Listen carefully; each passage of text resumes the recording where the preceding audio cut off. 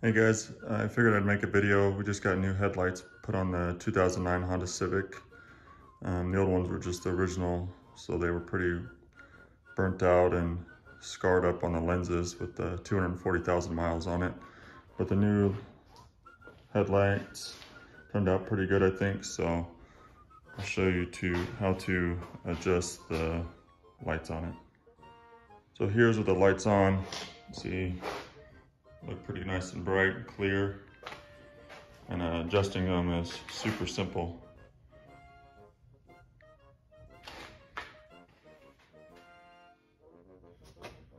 So with your Phillips screwdriver, you're gonna stick it into this hole here. See this arrow?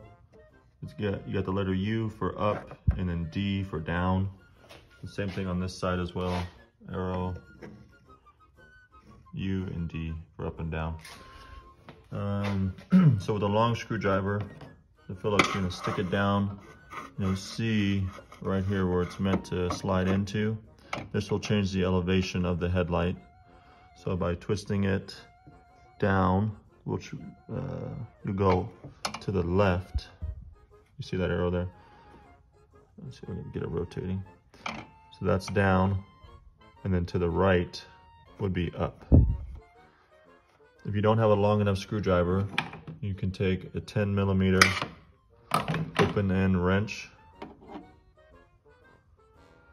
and then the other side, of course, and that will actually fit down here as well. And then you can change it that way, up and down.